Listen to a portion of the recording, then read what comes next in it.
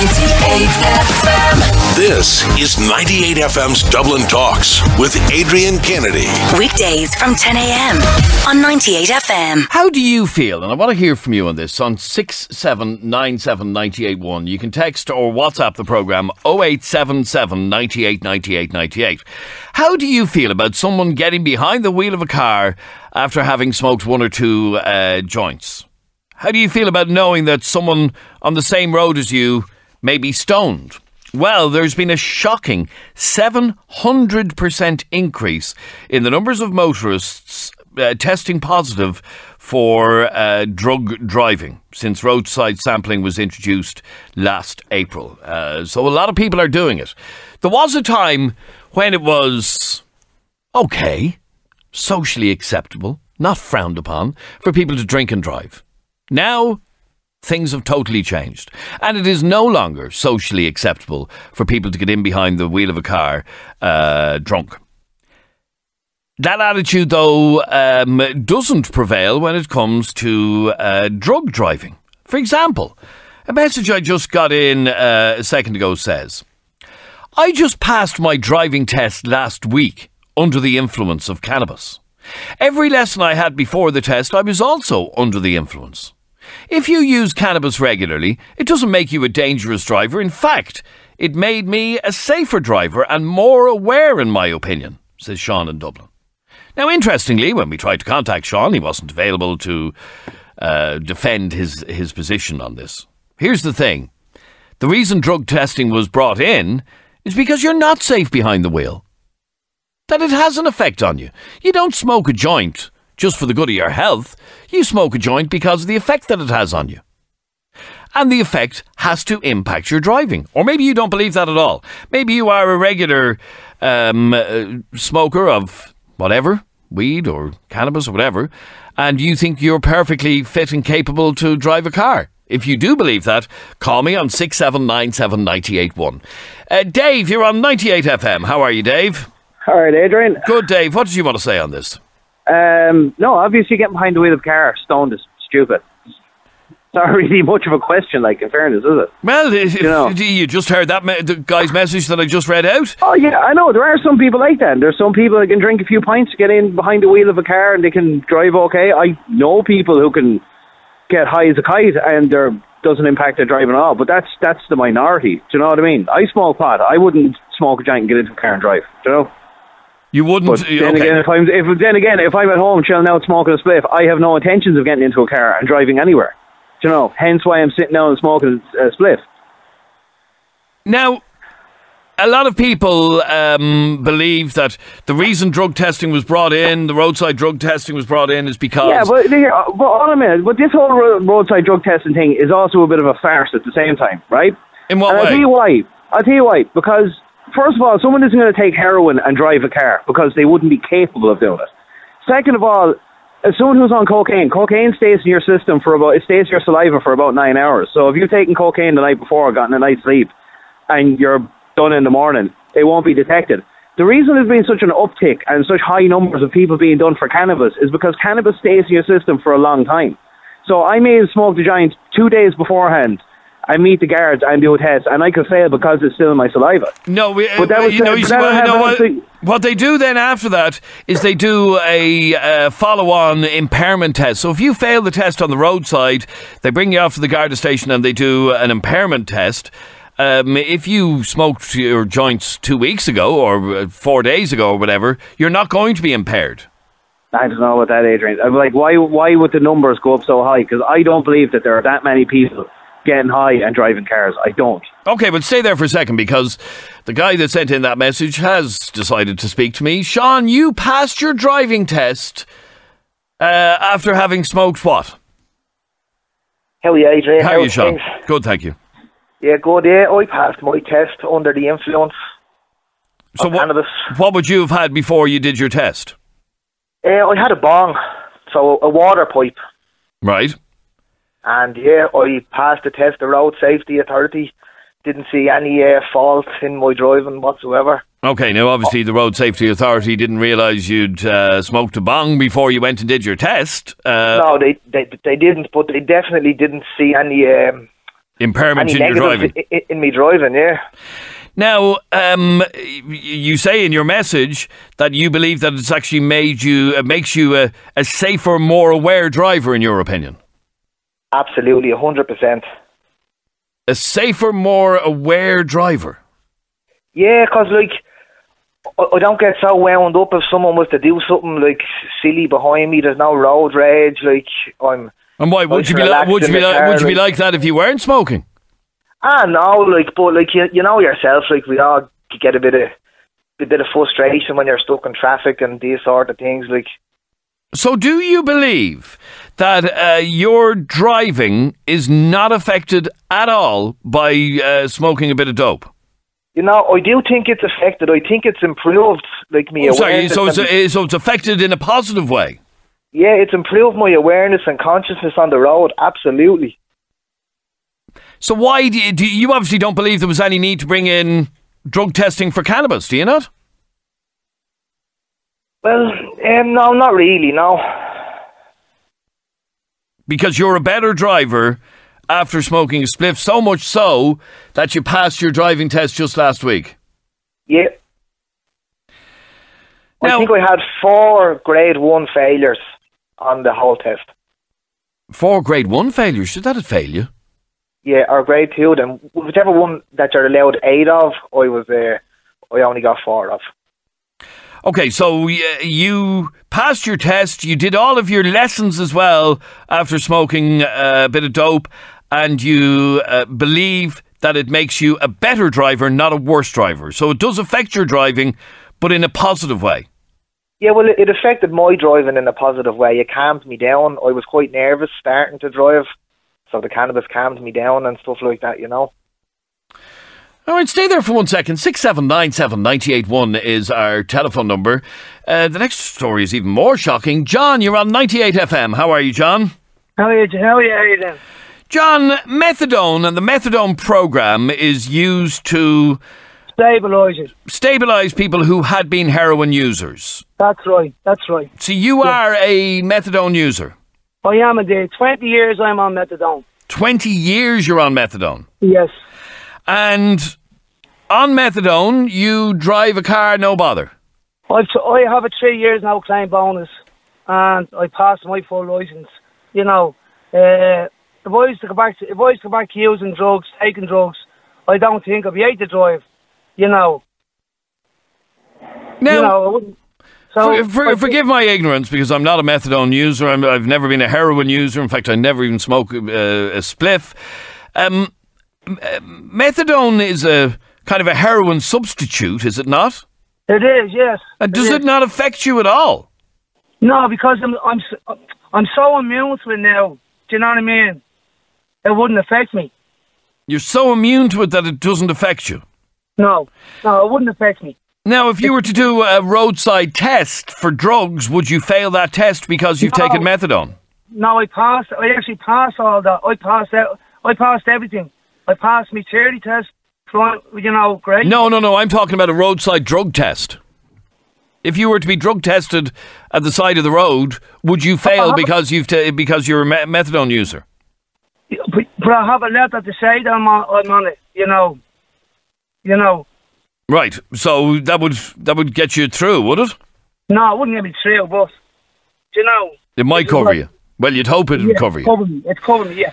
So being on methadone simply stabilises you, but doesn't have any effect on you. Is that what you're saying? No, it doesn't have any effect on me, Adrian. It doesn't. Because I'm so immune to it now. It just doesn't affect me. And did it originally? Sorry? When you started taking it at first, did it affect you? Oh, probably at the start, yes. But now it's just like a normal thing. But I get prescribed me medication, that's it, And that's all I take is me methadone. I don't take anything else. Okay, so you're a methadone user and you think you're perfectly safe behind the wheel of a car. Sean is a cannabis user and he thinks he's perfectly safe behind the wheel of a car. Well, I actually think I'm safe behind the wheel of a car, on methadone. Okay, you firmly believe you're safe behind the wheel of a car? Well, I've 3 years no claim bonus, 4 years no claim bonus, and But all that means is you just haven't had an accident. Well, thank God. Yeah. That goes to show you. Well, there's one more can I say. All I can say is it stabilises me. It does not. It doesn't make me stoned. It doesn't make me anything different. It's just a minority. It just stabilises me, and that's But you're not taking it for the effect that it has on you. You're taking it for the stabilising effect. And as somebody just texted in, so why take methadone if it has no effect on you? Well, if I was to stop taking methadone, I'd only go through all sickness, and I'd probably be worse. I'd have to go into treatment to come down off it, Adrian.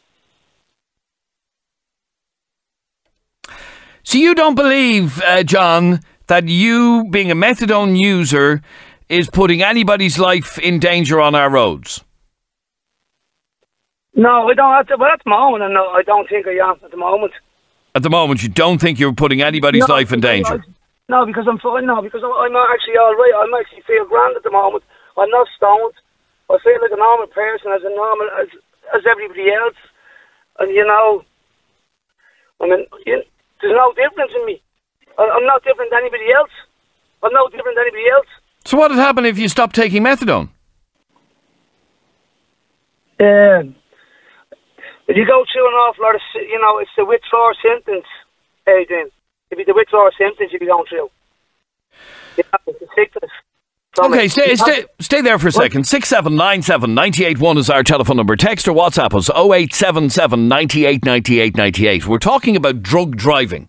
And like I said, there was a time 30 years ago where it was perfectly acceptable to drink and drive. Everybody did it and whatever. Now it's just not anymore. Now it's just not acceptable and socially acceptable at all to drink and drive. And that's grand. Drug driving, though, is something that a lot of people are happy to admit, yeah, I do it. In fact, Stephen, you drive for a living. I do. You've a joint every day behind the wheel. I do. And I'm throughout the day as well. Pardon me? I'm throughout the day as well. So, sorry, Stephen, can you turn down the radio in the background if you don't mind? Sorry, yeah. Thanks very much indeed. Sorry, so what sort of driving do you do? Well, I just drive for a living. I mean, no, you driving trucks or cars or? No, I drive a car and I deal with the public all day long.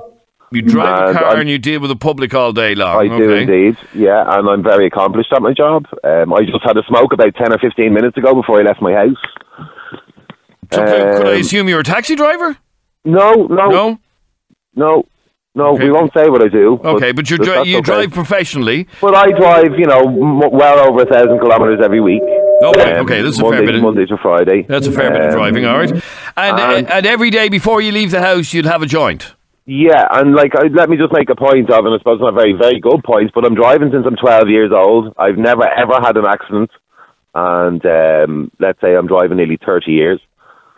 Okay, if somebody was to say... I'm smoking that long as well. But if somebody was to come on this show and say, I've been drink driving for the last 30 years and never had an accident... Well, come here, look, we all know somebody who's got drunk, regardless of anybody smoking marijuana, hash, whatever the case may be. We all know the difference between smoking a joint of hash, smoking a joint of heroin, drinking a bottle of whiskey, whatever the case may be. They're all completely different. You put somebody that's had a smoke of marijuana, they might laugh and they might eat lots of food, but they're not going to be falling all over the place. You have somebody who smoked heroin or methadone and maybe took a few tablets, there's going to be a complete different story. They're going to be more like a drunk person. When you're drunk, it's completely different to being stoned. Stoned heightens ability. And there's no way people can say it doesn't. It does. All drugs heighten your ability. Does dope not make you sleepy? Dopey? No. There's different types of there's different types of there's called salvias and there's other types of smoke. One's a headstone, and one will be more for mental things, and one will be for the body. So if you're smoking a salvia, your body's going to be stoned, but your mind's going to be okay. If you're smoking the other one, your mind is kind of enlightened, and your body isn't affected. So it's called indica or salvia. Okay, so you're saying that your drug use, your cannabis use, has no effect on your driving? Absolutely none at all. I would be affected if I didn't smoke. You'd be affected if you didn't smoke? I would indeed, yeah. Because I'd be agitated. I'd be a little bit nervous. I'd be probably overcompensate. So I'd be like a learner driver. I've had a friend, she drove for many, many years. She'd done her driving test 10, and this isn't even slightly exaggerated. She'd done her test 10 times and failed it. And she was in her house one day before she went to do her driving test. And I said to her, such and such a person, I said, do you mind me asking, have you ever had a smoke? She goes, oh, no. And I said, but why? You smoke every day, and you've always smoked every day. Would you not? So she had a smoke, and I'm not joking when I say she went and she passed with flying colours. Now, this girl had done it religiously 10 times and failed, and done it in the same place and knows the route, but was just doing silly things because she didn't have a smoke and she wasn't relaxed. Okay, this is the bit that gets me about this conversation. You say that, if anything, as that guy Sean a couple of minutes ago said with his driving test, if anything, the drugs that you take are make your driving better. If that be the case, why take the stuff at all? I mean, you're saying it doesn't have an effect on you per se. Because if I didn't take it, well, it does have an effect. What I mean is, you're saying does it have an effect like the traditional effect like you'd see in a movie, where somebody smokes a bong or smokes a hit of a joint and then stoned and it's like a heroin addict. We've all seen heroin addicts walking around town. That's what people presume from drugs. Marijuana isn't like that. You can do that to yourself if you want, but you'd have to smoke a fair bit. I obviously don't do that. I suppose the equivalent to me having a joint and the drink driving would be somebody having half a glass of beer, having half a glass of wine with their dinner. What would be under the limit, but they would have some sort of a little effect from it. That makes sense. So I suppose that's where you're bringing it into the fact of, stoned. I mean, all I can say is I can guarantee you there's hundreds of thousands of people in this country that agree with every word I'm saying right now. But okay, people that have smoked every day. Yeah, but why do you bother then if it just does nothing for you? Because I would rather not go and do the traditional thing that's fine and go and pay a doctor to get codeine tablets, which again is heroin and cocaine and all these things that you buy legally off a doctor, and you take religiously every day that are highly more addictive. Like codeine tablets, Valium and things like that are more addictive than heroin, believe it or not. Somebody that's addicted to Valium tablets cannot just give up the Valium tablets one day. Somebody who's addicted to heroin can give up heroin one day. They'll have the worst cold they've ever had for 4 or 5 weeks. And I mean, like, you will have, like, this flu that people are going through at the moment is nothing compared to what you feel, but you wouldn't die. Okay, Stephen, last year we brought in new laws to enable the Gardaí to drug test people on the side of the street. And you are somebody who just blatantly ignores the drug driving rules.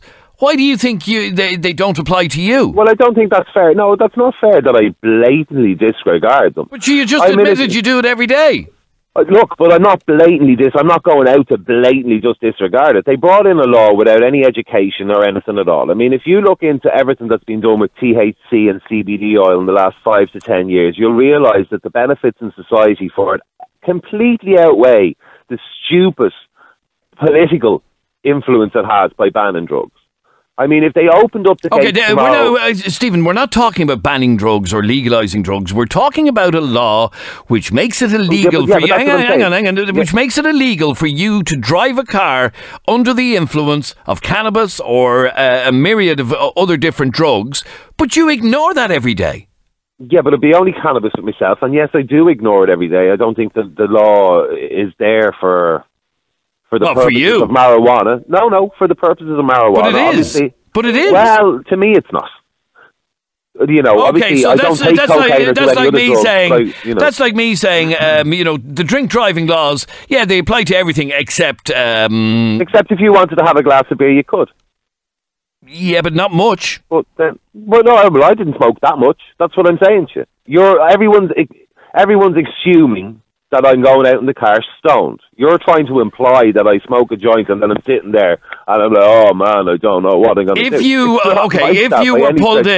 you were pulled in and you were tested at the roadside, would you fail the test? I'd pass with flying colours. You'd pass with flying colours? I'd pass the only thing I wouldn't pass would be the salvia test, the saliva test, yeah. But the saliva test works for 2 weeks. So if I smoked a joint today for the very first time in my life, and I didn't smoke a joint for 2 weeks, the saliva test would still come up that I was dirty. Okay, but you would pass an impairment test. Is that what no problem? And if they decided to go deeper than that and take a drug test, the other thing that because I'm a long-term marijuana user, it wouldn't matter if I gave up marijuana today. In 5 years' time, I would still have it in my system because it's a very long-term lasting. It could be in my system forever if I gave it up today.